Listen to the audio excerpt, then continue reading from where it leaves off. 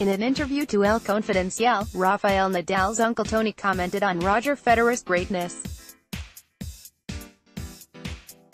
Toni said, "You do not have a sportsman who dominates the game like him, and who makes his sport look so nice. All what he does it in an amazing way. He is a complete player."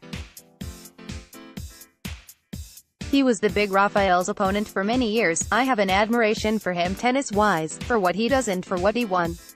In sport he is a very good example of what sport should be." On Garbine Muguruza, Toni added, "She is a very good sportswoman and tennis player.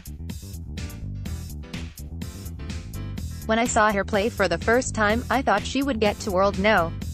1. Then I saw her at the French Open and I said it again. She is a great player, although she sometimes lacked a certain consistency. I do not know why. She is young and she will definitely be at the top for many years." On Carolina Marin, Toni concluded, "I coincided with her in several Rafael's matches, but I do not know her a lot.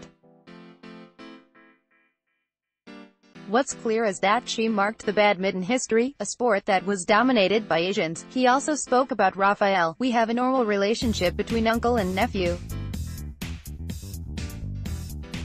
It was much easier to train being a direct family member." Toni stopped his working cooperation with Rafael in the end of 2017 in order to focus on their academy.